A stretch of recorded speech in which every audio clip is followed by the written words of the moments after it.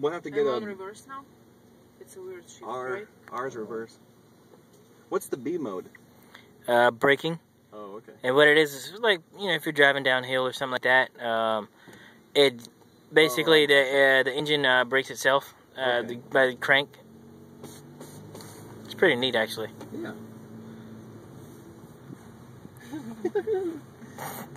Could I see you driving this? Yeah. Yeah, I think so. Absolutely.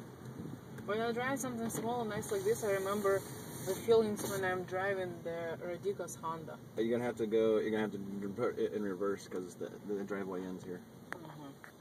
Reverse it and go that way. Yeah, you'll really feel the electric power steering in it. That's why it's so easy to turn. And it's got such a short wheelbase on it. You can basically drive this thing anyway. Back that way, or you're going to go around? I'm going wherever backward the way we just got out from. Okay. And do a little around there. There you go. Do you like the screen? It's cute. And everything? It's simple but cute. Yeah, very simple. We looked at a Honda CRZ, which I liked a lot, but I think it was too high-tech and confusing for her. It is very confusing. It's like I'm on a spaceship and I could not understand that I'm actually driving a car.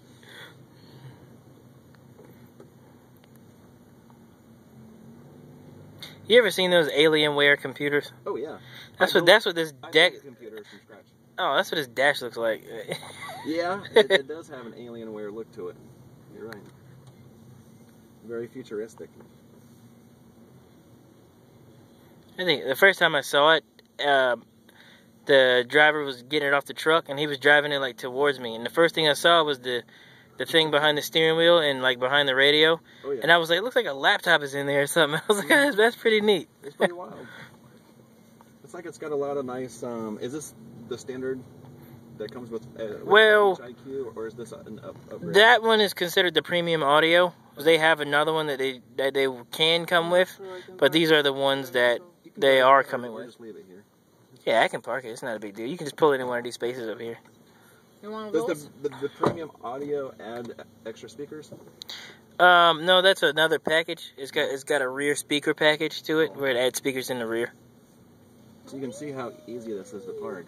Yeah. Or move. You can put this thing anywhere. There's episodes online. They're up to number 12 or 13 now, where they're showing people parking the IQs in the weird spots. Yeah, I think it'd be pretty easy to park and drive for sure. This car literally is like the size of a grizzly bear. Yeah. I know a guy who wrestled one and won some money. Really? Wow, I don't think I'd ever wrestle a bear. I don't think I would, even if it was trained. Cause with my kind of luck, I'd lose a limb. Right. Controls are pretty simple. That's nice. Stability and traction control. USB and aux. So here you can here's where you plug in an iPod or something. This car has more airbags than any of our other cars. One of them is right behind me, believe it or not. Oh, okay. It's got all the rest of the safety features you'd find in a Scion. Is he back there? He is. Yes, he is. How you doing? He's having a great time back there, too. Back here he filming. Got so comfortable, he fell asleep on us. He's a Scion guru.